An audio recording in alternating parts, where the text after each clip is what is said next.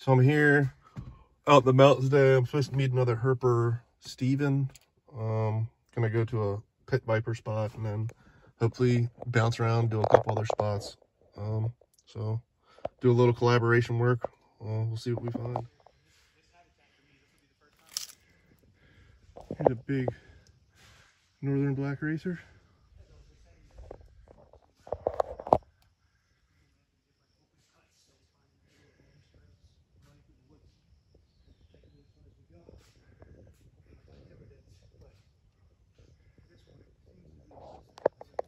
Trying to catch some early morning warmth in this one spot of sun exposure. I don't really want to disturb that, considering he doesn't have a lot of options here. It's completely shaded almost everywhere around here. There's that racer me and Steven just came upon. We're just gonna let him chill. He's in a sunny spot. We're actually out here looking for pit vipers. I don't think this site gets enough sun and it's not facing the right way, but grateful to find. Here's a black-faced timber me and Steven just spotted. It's kind of cool. It's a lot cooler than what they were calling, so we haven't seen much, but grateful that we got this one. And so me and Steven are in this rock field. We just found this gorgeous, I mean, hardly, not much of a pattern at all. Black-faced timber rather. I mean, this thing is gorgeous.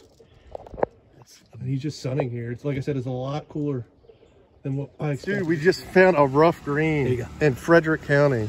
Unreal. Dude, that is awesome. That's my first rough green, brother. First ever? Like yeah. Let's go, baby. So me and Steve, I didn't even know there were rough greens here. I'm gonna have to check in the book. I don't know if they're. I slammed on the brakes. He was way back there. So my first rough green. Right, unreal. A rough green in Frederick County. You gotta be kidding me. I cannot believe. I ran over it. I was so focused on getting to a pit viper spot that I didn't even. Come on, phone focus. There we go. Check out the difference in color between the head and where it's starting to shed. Where we are, we're just north. Nice rough green. They are in Frederick County. We looked it up, but not in this block. So it's a new record. An awesome find. And there he goes into that wineberry bush. In this rock crevice, there are two timbers. Not the best photos. I just think it's too cold. It's only like in the mid 60s, but here's one timber, yellow phase, I think. There's a black phase down there too. We just had that massive rain. I'm gonna check out my copperhead gestation spot, see if anything's up here. So there is a water snake camouflaged right there. Do not see any copperheads, but they are very, very hard to find. You can see the northern water snake right there, its body. Here's a big old moth. Those mimicry eyes. So this morning, me and my daughter are going to a park to look for hog noses. It's about 35 minutes away from my house, probably the closest population of hog noses there are. I know they're extremely difficult to find, so this might end up being a bust, but I'll just show you a little bit of the habitat if we don't find any, or hopefully we can find something else if we don't find hogs.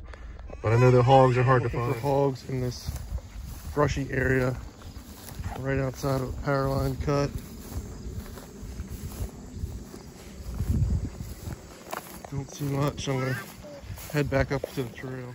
So I've been out here probably for half an hour looking on the where the forest meets the grassland here. Just walking along the edge, have not seen anything. No reptiles, but I am looking for hoggies. So hopefully we'll find hog noses. To give you a shot of the habitat I'm in.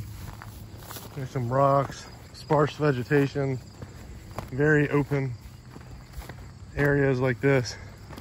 But so far, no hog noses. So I'm looking at a habitat like this, but I've been here for an hour. No hogs. So I think I might wrap this up and skunked again on hogs.